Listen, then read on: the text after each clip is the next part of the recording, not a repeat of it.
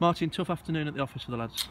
Yeah, definitely. You know, we knew what Halifax was gonna bring. You know, and I think it was important we tried to match them. But unfortunately, I think we was left wanting in nearly enough every department today. I know a lot of the pre-match talk was about Denton and trying to keep him quiet, trying to stop the supply to him. And the first real ball that came into the box after 18 minutes, you found yourselves a goal down. Yeah, you know, that's the disappointing thing at the moment. We just seem to be making individual errors at times, and we're getting punished. You know, I think Agger's maybe slipped. Ball comes into the box, and you know we've got two just to hopefully try and deal with Dent, and he gets in between the two of us, and obviously heads at home.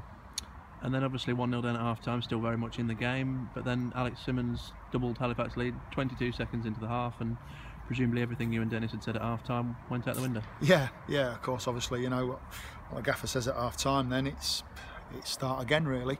But you know, we still feel that we've still got 40 minutes to play. You know, and we want to see a bit more urgency from the group. You know, if we're down to 2-0 and we've got 40 minutes to play, how can we respond? How can we rally? How can we get back into the game? How can we spark something to create something? And we did, you know, we ended up getting back into the game, and for probably 10 minutes spell then, you know, we respond. But just once again, we give a sloppy third away, and it's game over.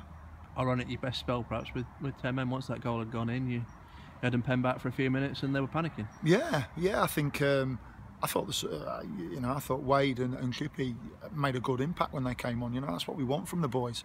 You know, the lads who come off the bench, we want them to come on and have an impact, and I thought them two showed that, and you know, made things happen really. What's the focus on this week now? Getting back on the training ground Tuesday and Thursday, and working on working on the points that have got you some results over recent weeks? Yeah, definitely. Yeah, we've got a regroup. We've just, you know, we've had a chat in there between us, and a few things have been said which they need to be said, and we'll go meet up again on Tuesday. You know, boys will go away this weekend and have a good think about things, and we'll regroup on Tuesday and look to move on to Saturday. And you've got injuries and suspensions now, but thankfully your captain Nat Brown looks like he's finally ready to return, and that should galvanise the lads, because he's been a big miss. Definitely, you know, I think we've missed Nat obviously more than any player that possibly we could have missed. His leadership qualities, his experience, you know, is vital to us. So that's a positive, you know, and that's what we've got to take something from this week, is that Brownie's going to be back hopefully ready for selection for Saturday.